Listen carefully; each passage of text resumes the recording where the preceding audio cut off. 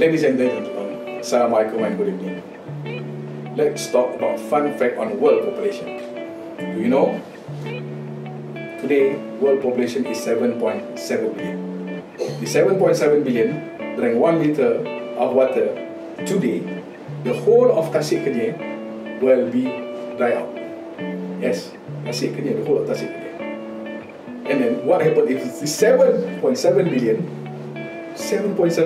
P at Kuala Lumpur, the whole of Kuala Lumpur and Selangor will surely be flooded by peas. No? This is an alarming fact. You know why? Because historically, in 1800 we reached our first billion. Within 140 years, we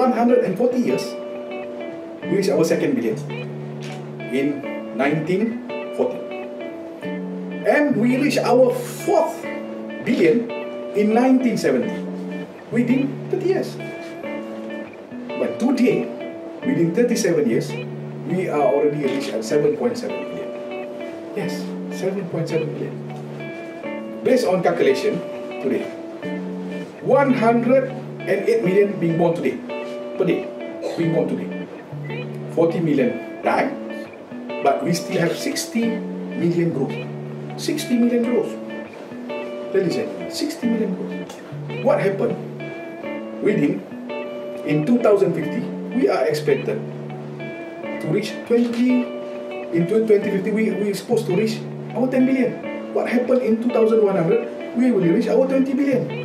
Whereas the ideal population for this world is only 2 billion with the current resources. So this is an alarming factor. Because of this alarming factor, we need to know what will happen if we control and overpopulated like this.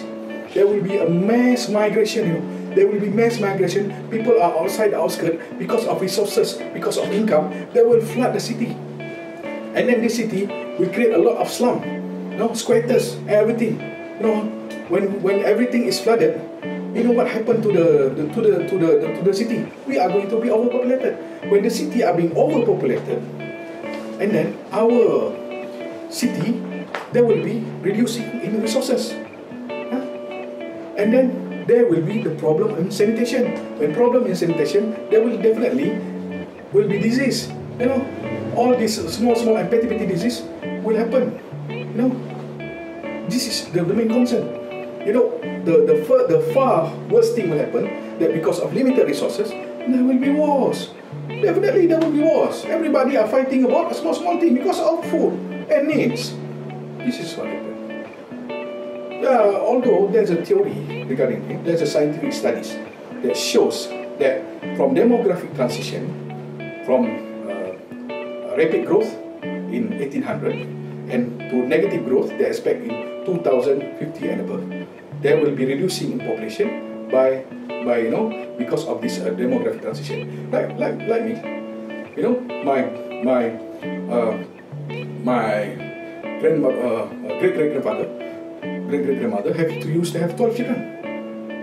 But the only surviving kids are 3. My mother and his sister, who can reproduce. And then from my mother,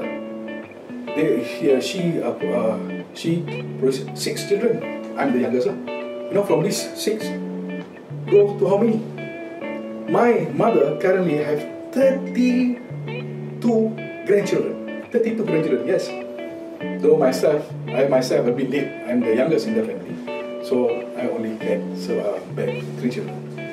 Okay, this is what they call it, from rapid to zero growth. When people are over the period, the ratio of growth will be reduced. But this is a theory. Ladies and gentlemen, this is a theory. What we need to understand that we need to have a solution.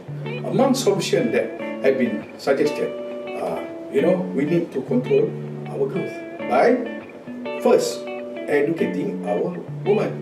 So if a woman are very educated, they know how to control the population. They won't breed easily and then let the children way around, 4 or 5 children without nothing to concern.